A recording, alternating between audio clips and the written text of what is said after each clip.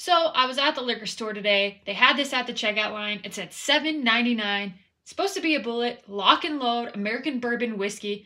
Kind of looks like an adult toy. Am I wrong? It does. It does. So it's 80 proof. It's distilled in Indiana, aged a minimum of 6 months. Of course, I had to buy it. I had to. I had to buy it, so I bought it. Let's crack it open. Let's see what happens. Could be good. Could be bad. Who knows? On the nose, smells grainy. Smells grassy, pastury. Smells young. Let's take a sip and see what happens.